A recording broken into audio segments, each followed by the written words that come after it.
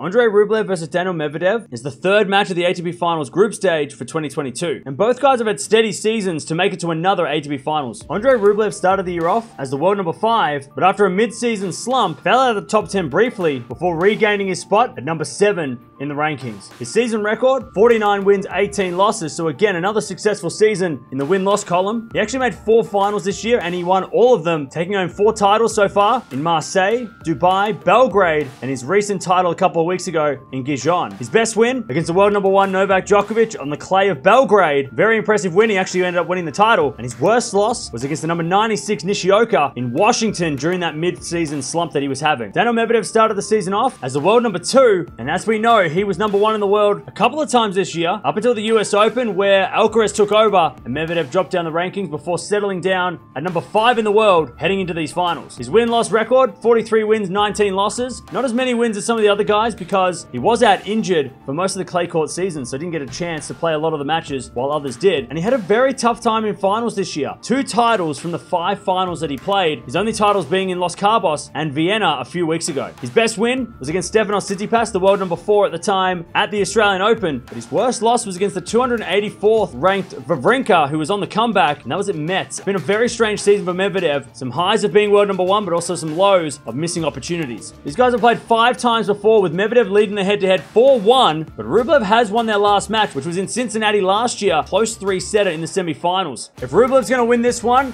he's going to have to be aggressive and push Medvedev around. We know that that is the case with Medvedev. It's not easy to push him around, but you've got to be the more aggressive player against Medvedev, and kind of hope that Medvedev's not having a good serving day, because when Medvedev serves well, it can be dangerous. If Medvedev's going to play well, he's going to have to serve well, just like I said before. So if he does serve well, he should be able to push Rublev around, and maybe even frustrate him, because we do know Rublev has a short temper, and once you get inside his head, it's very hard for him to recover from that. It's going to be a very fun match. They haven't played for the entire of the season, and they played a lot over their time, 5 times, with all of them being on hard courts. I'm going to go with Medvedev. I think Medvedev is just starting to come into some form late in the season. I know he didn't have a great week in Paris a couple weeks ago, but I think Medvedev's starting to look really good now, and I feel like he's going to have too much firepower for Rublev in the end. But let me know down in the comments below, who do you think is going to win this first match?